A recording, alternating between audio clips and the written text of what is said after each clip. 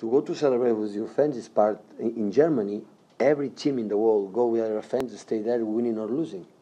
Go there. So I said when I arrived, when we play away after the game, winning, draw, losing, you have to go in our fans, in front of our fans to say thank you to come.